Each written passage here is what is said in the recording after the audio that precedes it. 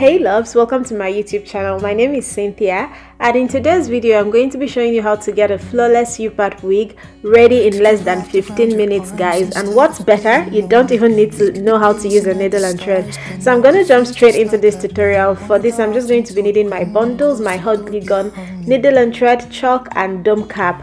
Guys, I've already braided out my hair in the braid pattern I need it to be in, like I just showed you guys.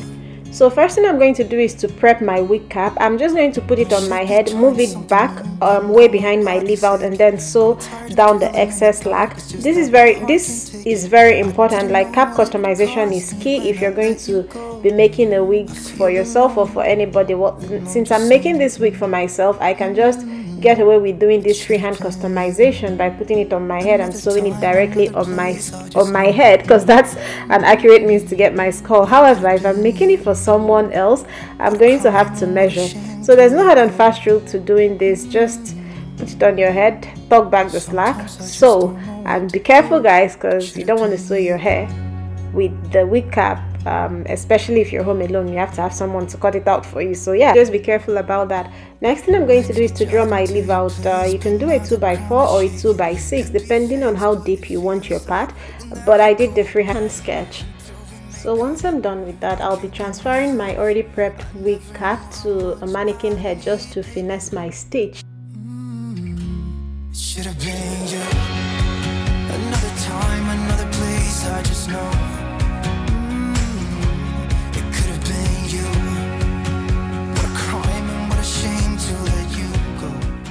Next thing I'm going to be doing will be to outline where I'm going to stick or glue my tracks to. So usually I do 1 inch apart, but for this tutorial I'm just going to be doing half an inch apart, just because I promised you guys a needle and thread free tutorial for those of us that can't sew. And I wouldn't be doubling my weft. If I double my weft, I will be doing 1 inch or 2 finger wefts apart, but I am just going to be gluing the tracks individually as they come. I am not doubling my weft, so I will just be gluing it one single track at a time.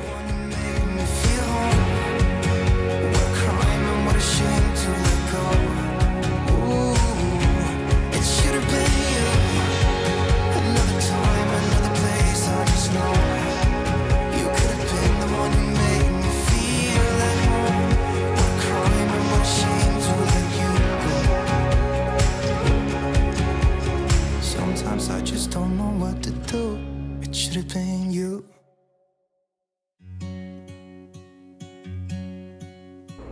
So once I'm done outlining and finessing, the next thing I do is just to glue each track onto the outlined area. Like I always say in my previous wig making tutorial, it's really important that you outline your wig cap before you start any project, because that's like a roadmap and a guide which will help you out in the wig making process. So yeah, I'm just going to be speeding up the process. It's nothing serious, just basic. Use a hot glue gun. You can get this from the Dollarama or any craft store. Just use the hot glue gun, trace out the glue wax on the line you've made, and then simply stick each weft at a time on the track. It's so basic and easy. Everyone can get this done. Like you don't have to be a pro or at a pro level to get this done. And this hairstyle is super effective, cost effective and affordable. You don't have to buy human hair. You can just get any $15 hair from the beauty supply store and own a wig for yourself. And then you also don't have to spend a lot on closures and frontal. More so, I think you have to attain a certain level of expertise to get the whole closure and frontal, like lay them and get them looking like your natural hairline or like it's growing out of your scalp. So yeah, I've observed that the leave out game is coming right back in trend. Like nothing beats your hairline, guys. I mean, they do call the closures and the frontals protective style, but sometimes they actually do ruin our edges, especially if you have to, you know, glue them on, and if you don't know how to get your wig laid, it can be a hassle. So like the U-part wig is a stress-free wig that any woman can have in her wig collection, and you know, any day you don't want to stress about laying your frontal and getting your edges done. Like this is just it for you. But the only thing is that if you're going to be using this hair texture that I used, you probably either have to have a relaxed hair, or maybe consider straightening out your hair. But if you're natural, like, that's not a problem. The hair industry has become, it's really a versatile one. There's something for every woman. If you're natural, I think there's different hairs that cater to different hair textures. So yeah, you can still leave out your kinky natural hair out. Just buy a kinky extension and get your U-part wig, guys. So if you're new to my channel, guys, welcome. I'm really glad to have you here. Thanks for stopping by. In this channel, we do a lot of beauty DIY for the woman that's on a budget and doesn't want to spend a lot of money in the beauty studio. Like I just show you how I've been able to hack a few things to get them done myself, beauty wise. And if you're a returning subscriber, wow, thank you so much for checking back on me. I'm really grateful that you tuned in to watch me again today. So I hope you do learn something from watching this tutorial. Please, if you haven't subscribed to my channel, consider clicking the subscribe button.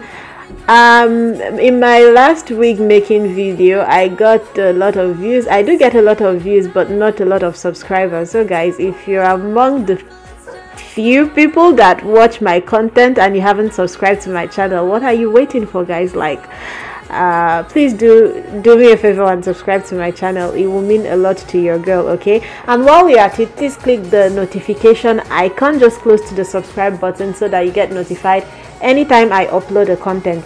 So yeah, guys, I'm done gluing the bundles to the wig cap. The focus of this tutorial is not styling. I just sped up the process of me styling the wig. Do let me know in the comment section if you would like to see a styling tutorial, and I will be more than happy to create that video for you guys. So yeah, I'm done with the process of styling my hair. All I'm just going to do is to install. Just a quick tidbit, I just used the Tresemme heat protecting spray, and then I used the spritz hold. I think it's from Tresemme too. Yeah, so I always tell you guys to protect your mannequin head anytime you make a wig, but I wish I would take my own advice, guys. You saw me struggling to pull the hair out of my mannequin. The glue seeped right through the dome cap because it's mesh, and it seeped on my dome cap. So yeah, note to self, if you do have a wig comb, now will be the time to attach it to your wig cap, because I would usually attach maybe 2 wig clips to either side and then one in the DPU area. Or you can also use like the clip in extension, the snap clips for extensions too, whatever you have. But I, on the other hand, will be sewing this directly to my hair, just because I will be traveling for a week and I don't want to go through the hassle of, you know, putting a wig on every day and taking it out, and then also sleeping with the wig combs on my hair. That could be a bit of a discomfort. So that's the beauty of the U-part wig, is that you get the best of both worlds, guys.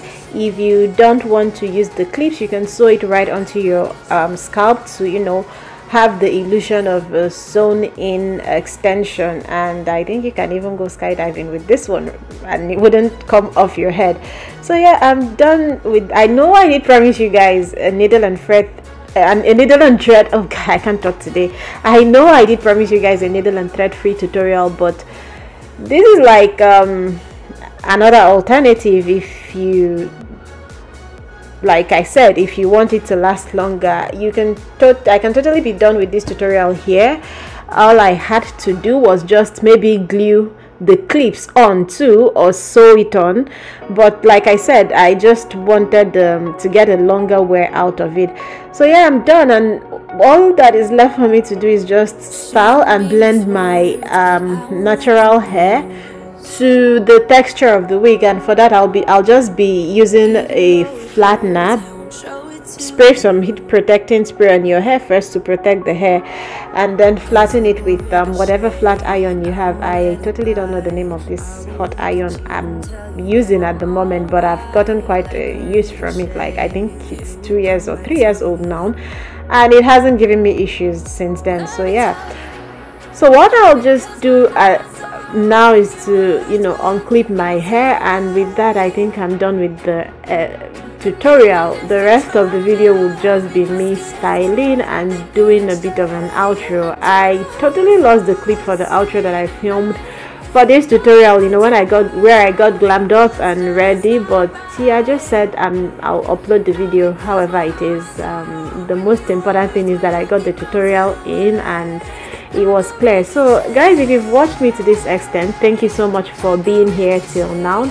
If you've learned some, I hope I've been able to teach you something today, and if you've learned something from this tutorial, consider watching my other videos on wig making.